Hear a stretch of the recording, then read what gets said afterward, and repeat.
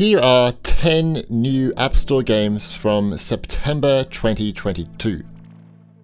In Road Redemption Mobile, lead a motorcycle gang on a journey across the country in a brutal driving combat road rage adventure. The single-player campaign is here, along with classic quick play, but unfortunately, online multiplayer is not available with this port. The game also runs at 30 FPS, and the graphics are honestly not great, even at ultra quality. The dev told me optimizing a 3D game like this that runs on PC to run well on lower-end phones required a lot of reprogramming.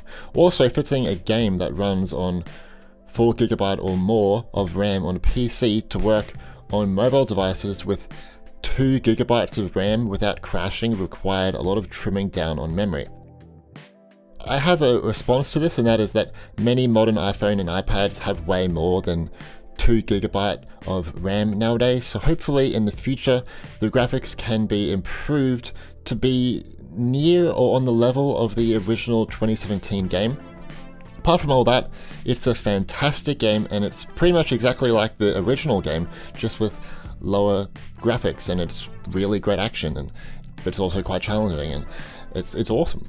Road Redemption Mobile offers a free demo where you can play the beginning for free. A one-time in-app purchase of $9.99 USD unlocks the full game. Play this game with a controller if you want to keep your sanity. It is available on iPhone, iPad, Apple TV, and Apple Silicon-based Macs. ScourgeBringer, or ScourgeBringer, is a fast-paced, free-moving rogue light platformer. Help Kira to explore the unknown and slash her way through ancient machines guarding the seal of her past, and maybe the redemption of humanity. I love playing this game on my iMac, and it's so cool that I can now play it on my mobile device. You will find many will compare this game to Dead Cells in terms of combat flow, and also Celeste in terms of movement. ScourgeBringer may not have as much content as Dead Cells or Celeste, or variety if I think about it, but the combat does not feel inferior to Dead Cells. In fact, it might be harder in some ways, and the movement does not feel inferior to Celeste. It's a great mix of both worlds. Also, its aerial combat mechanics is really unparalleled too. My one tip: you must play this one with a controller. ScourgeBringer costs $6.99 USD. It is available on iPhone, iPad, and Apple Silicon-based Macs. In the future, please think about an Apple TV version, please. Netflix is still killing it with their mobile releases. One of their latest is Desta, The Memories Between, which mixes a narrative-driven adventure with turn-based combat. It's a strange mix of gameplay, and in some circumstances hurts the overall flow of the game, but I have to give it credit for trying something different. You also have to think about that it does this gameplay mechanic to explore themes of self-reflection, anxiety, mental health, loss of parental figures, and gender identity. While you relive memories, rediscover friends, and repair relationships, you play a surreal ball game, make trick shots, land hits, and perfect throws during encounters. Desta, The Memories Between is only available to Netflix subscribers. It is available on iPhone and iPad only. I suggest checking it out on iPad Pro if you have one, as this game supports 120 FPS there. Finally, the next Tallowmere game comes to the App Store. In this one, Lady Tallomere's kittens have been acting strange. But regardless, still the dungeon's rituals must be carried out. It's up to you to now slay and conquer the rooms. You have a shield, which you need to use, or you'll die, trust me. You can defeat enemies, find a key in each room to advance to the next room. You can level up your character, and loot by finding new weapons, shields, blessings, and potions to alter your character. It also features the whole single-player experience. Couch co-op, i.e. local shared screen with 2 gamepads. Online co-op for up to 4 players per game, including cross-platform support. full controller support with rumble vibration, keyboard support on iPad, up to 120 FPS support, and custom resolution support. Tallowmere 2 offers a free demo with an in-app purchase of $4.99 to unlock the full game. It is available on iPhone and iPad only. Trains plus rails plus puzzle is basically what you get with this one. Railbound is a brilliant track-bending puzzle game about two dogs on a journey around the world. Players will try to connect and sever railways to pass each level. In fact, there are over 150 puzzles or levels, so it will take you a while to finish the game.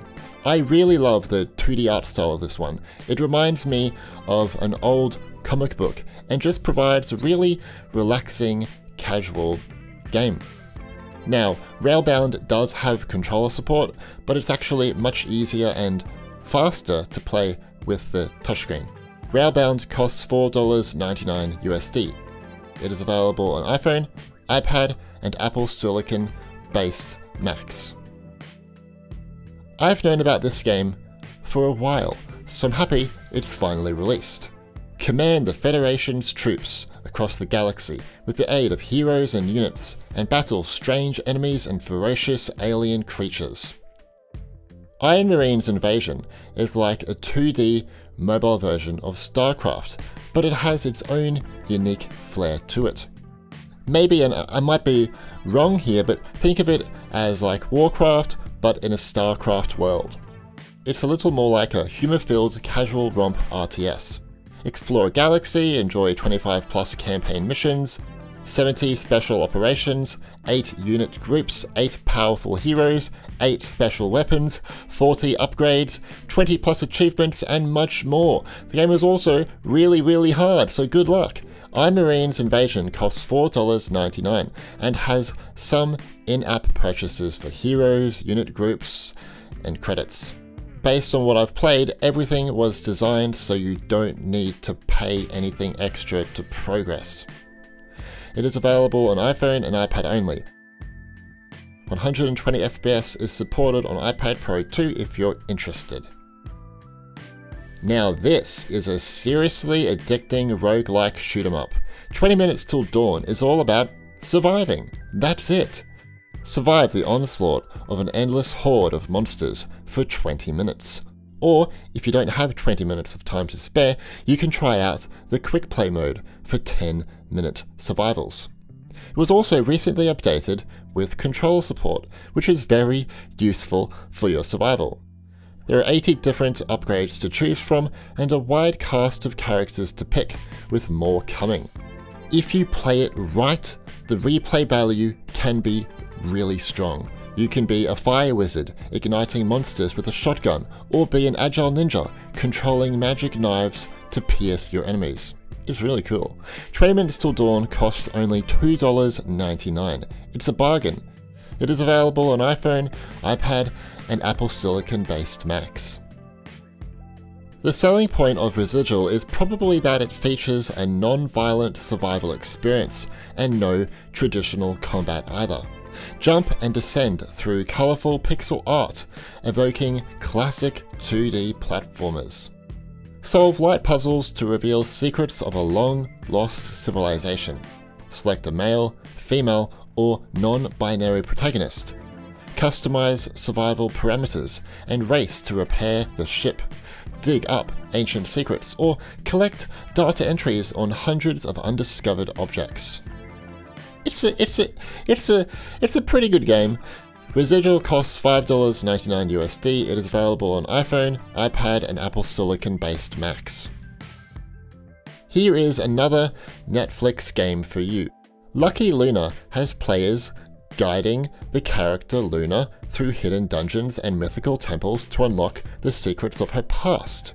It's a portrait-only game, which might not be for some of you if you are expecting controller support, but it works very well for this one.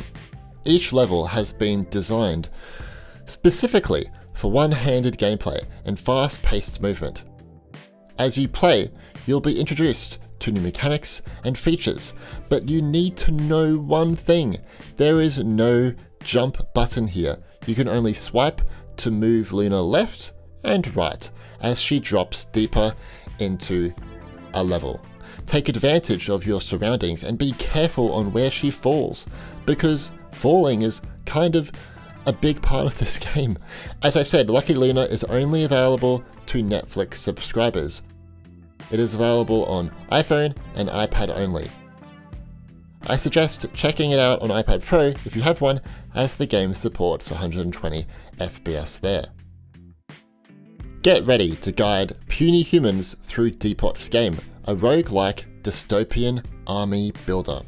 The twist with this one is that you don't control the humans, they fight for themselves. Despot's game is all about strategy and praying to RNGesus. Play the game by buying items for the humans, such as swords, crossbows, coffins, and stale pretzels, and buy some cool mutations. Just note, if you die, you have to start over entirely, and the whole world will be generated again from scratch. Despot's game offers a free demo with an in-app purchase of $19.99 USD to unlock the full game. It's a little expensive, but it's exactly the same price as the PC version. It really upsets me to see comments saying this game should be free, because honestly, just zip it. It is available on iPhone, iPad, and Apple Silicon-based Macs. What do you think of these new App Store games from September 2022? Are you impressed or disappointed? I'm sorry that there are no AAA or high-end games or free gacha games this month. I'm sorry if your world's been turned upside down and you don't know what to do and you're gonna cry. I can't help that. But I'm hoping you can find a high-quality indie game here to play on your iPhone, iPad, Apple TV, or Mac, and just have a good time and smile. Please leave a like if you found this video helpful, and subscribe and turn on notifications to stay up to date with new App Store releases. Wreckfest is coming this October to the App Store, and I'm beyond excited to show it in the next App Store episode. Anyway, my name's Stewie, and thanks for watching.